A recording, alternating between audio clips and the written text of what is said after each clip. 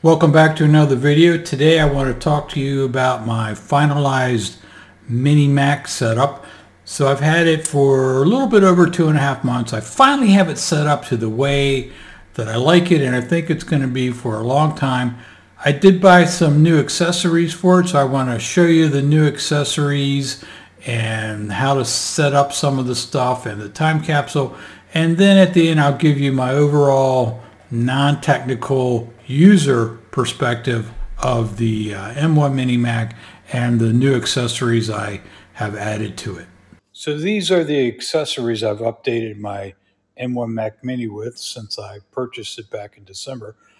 The first one was a change from the wired Mac aluminum keyboard, which I actually really like quite a bit, to the Logitech MX Keys keyboard, which I like a lot too. You can see looking at them that they're about the same width and height. They are both full-size keyboards. The reason I decided to go with the Logitech instead of the Apple wireless keyboard was a couple of reasons. One is price, and the other is that the Logitech has some features that Apple doesn't have. Mainly, it has the capability to set a profile up for 3 different devices that it will link up to, such as iPads or what have you, which the Apple wireless one does not have. It also has a backlit keyboard, which is nice. It's not the most important thing in the world, but it is kind of nice when the room's dark or something like that to have the keyboard come on. Now, the other thing that I upgraded to was I went from the Apple Magic Mouse to the Logitech MX Master 3 mouse. Now, a lot of people don't like the Apple Magic Mouse. I've always kind of liked it. I never really had any issues with it. But the reason that I wanted to upgrade to the Logitech was again, I wanted to go wireless to get some cables off the desk. Not that the Magic Mouse isn't. But for some reason, my Apple mouse just, I don't know what these runners are made out of. You can see there's a little dirt on there, but I don't know what they're made out of compared to this mouse or my Razer mouse. But for some reason, this Magic Mouse just does not feel smooth on my mouse pad. It's like it really takes an effort.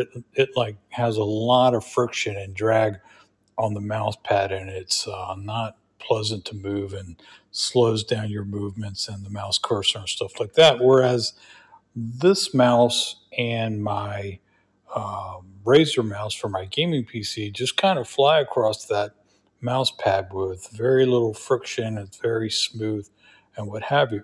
But generally speaking, I watched a lot of YouTube reviews and read a lot of reviews on these 2 Logitech products and other products, accessories, keyboards, and mouse for the M1 before I purchased them. And the Logitech seemed to have the best reviews of all the things out there. I've been very happy with both the keyboard and the mouse. I have not had any of the connectivity problems that you may have heard some people talking about a couple months ago when the M1s first came out. There were some Bluetooth connectivity issues. I haven't had that, but that said, I have been using the supplied dongle in the back of the Mac Mini that comes with it. It does unfortunately take up one of your ports, but I've had no connectivity issues at all with the Logitech mouse or keyboard. And like I said, I've been really happy with both of them, and it's nice to get those wires off the desktop. Now, in my previous video about my purchase of the M1, I also talked about how I purchased this USB hub to go along with it because the Mac Mini is a little bit short on ports compared to other computers, and this gives you a couple USB 3.0 ports, your SD card readers, regular and micro, and 2 other USB ports. But one of the reasons I bought this hub was because it has an internal slot for a 2.5-inch drive. So I did finally get around to purchasing a new Samsung 2.5-inch SSD drive. This one here is the 860 Evo, and it's 2 terabytes. So it should give me plenty of storage options going forward, because the Mac that I bought only had 500 gigabytes. So this one here is 2 terabytes. So really all I have to do is plug it in like that, and then we should be good to go. I should just have to format the drive once I turn it back on. There are some screws here that I can't find to screw that back in. I don't think it's necessary, but if I do find the screws, I will go ahead and screw that in. So now let's go ahead, hook the Mac Mini back up again, and format that drive and see how it works. Okay, we are back at the desk. The Mini Mac is hooked back up again, so we're going to go ahead and see if we can format this new drive. You can see we have the Mac hard drive here, a Mini G 500 gigabytes, and a 2 terabyte Western Digital SSD that's hooked into a USB port. But we really want to use this internal one in the hub. That way we're not having to use a port. So first thing we got to do is come down here to Disk Utilities. And let's take a look what we got. And this is our drive right here. AMST 2 terabytes. We're going to go ahead and format that. And let's give this, we're going to call this Samsung 2 terabyte, and we have some choices here. This is the new Apple file system. This is what we want to use. This is the old one right here, and this is DOS. exFAT here is for a drive that you want to use in both a Mac and a Windows computer. I think I'm going to redo this drive here as an exFAT, but for the meantime, let's do this, Samsung, and hit erase and see what happens. It shouldn't take too long to format this disk.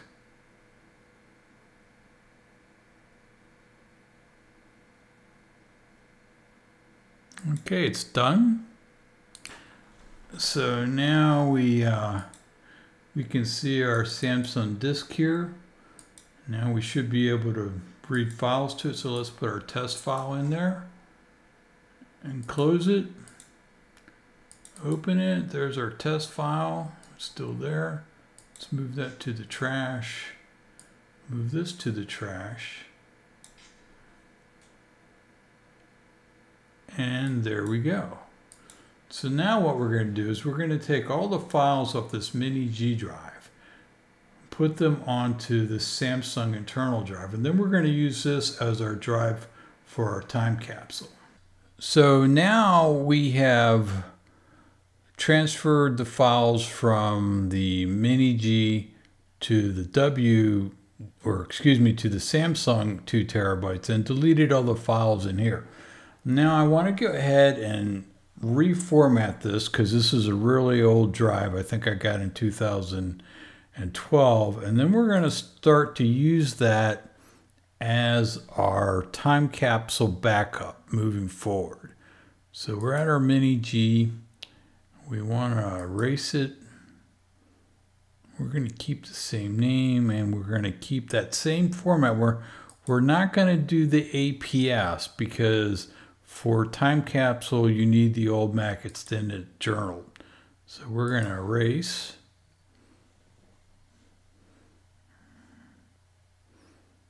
And when this is done, we should get a prompt to make this our time capsule default. So here we go. Do you want to make this? We're going to set that up. Time capsule, let's see. You must create a backup password. Time capsule will use this to encrypt your backup disk.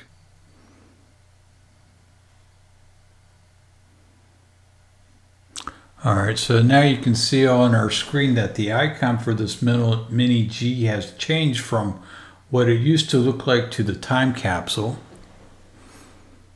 We're going to put that in the bar. And let's see here.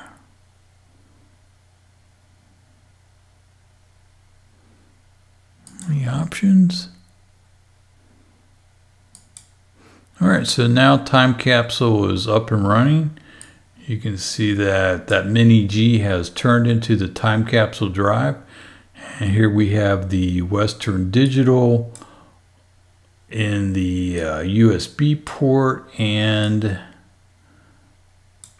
the Samsung drive. So previously I had 500 gigabytes on the Macintosh M1 Mini Mac hard drive, 500 on the Mini G for 1 terabyte. The Samsung is 2 terabytes and the Western Digital is 2 terabytes. So that's a total of 5 terabytes of storage space. Probably a little bit overkill for me. So I think what I'm going to do eventually is just kind of take this one off, or maybe I will reformat it into the we come down here to this Western Digital and say erase. I could reformat it. Oh, it's not giving me the choice, but I could reformat that so I could use that with my gaming PC and my Mac. But right now it's fine the way it is.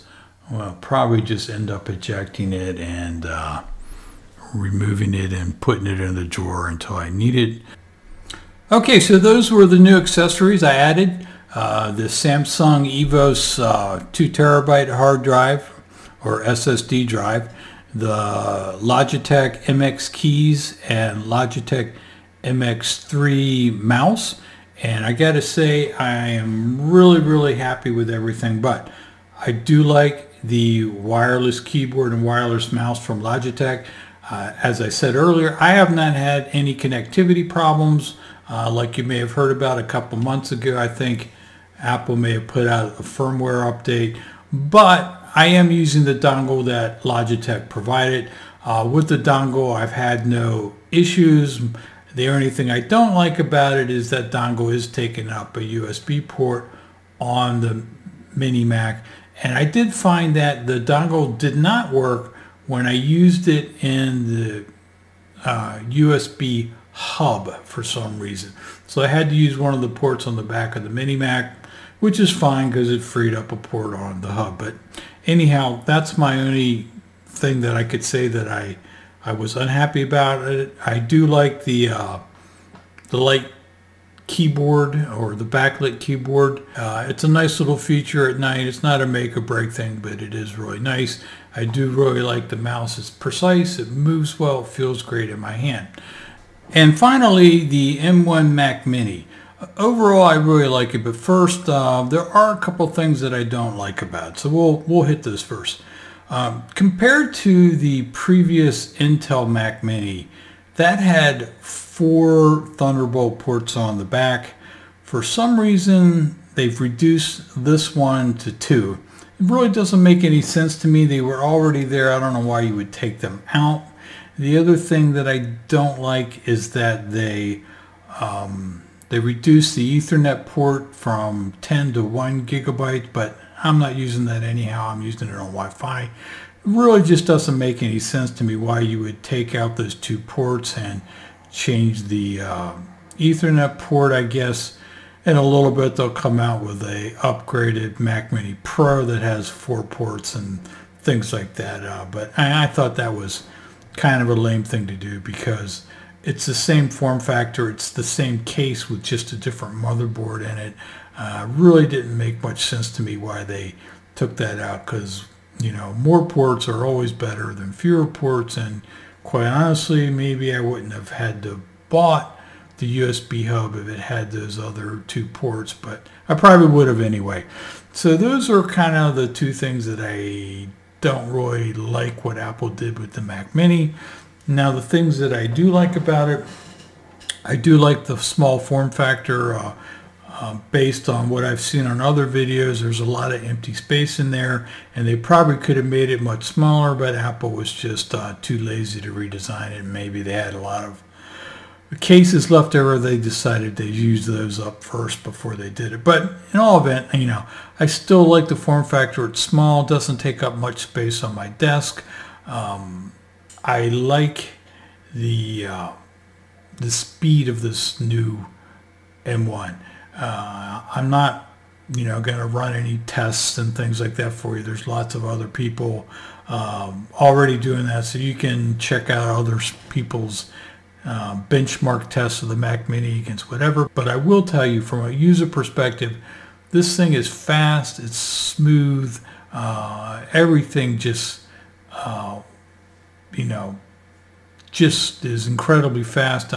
I'm not a big time video editor. I'm using DaVinci to do these YouTube videos, but I can tell you it just runs smooth as silk in DaVinci, outputting my videos, which are usually 10 minutes or less. Really, I haven't timed it. I'm just, you know, I put it on export. I go get a soda or a cup of coffee. I come back in a few minutes and it's done. So, you know, if you're in the market for a new Mac desktop and you need one, I'd highly recommend it. If you don't, you know, of course, whatever comes out next, whatever they want to call it, the M1X, the M2, whatever, is going to be bigger, badder, and faster. But for me, I was at the point where I couldn't wait. This checked off all the blocks for me, and the price factor on this for what you get for $700, or in my case $1,000, because I got the 16 gigabytes and the 500K hard drive, which were all updates, is really probably one of the best deals in raw computing power per your dollar. So like I said, if you need it, go ahead and get it. Don't worry about it. Of course, like I said, something new and better is going to come out, but you know, that's kind of the deal when you buy computer products. Buy the best that you can at the time. Use them for as long as possible, because, you know, next month something newer, shinier, and faster is coming out. But overall, I'm happy with this setup that I have now, and I think it's going to last me several years before I have to consider even thinking about a new computer. Well, thanks for tuning in. If you like this video, please give it a thumbs up. If you're interested in what I'm doing here in my retiring days, subscribe to that button, and you can stay up with what I'm doing. And you know, if I can ever get the vaccine, maybe Tiki Bar reviews will come back, which was the whole purpose of this channel to begin with. But we'll get back to that at some point. Again, thanks for tuning in, and I'll see you at the next video.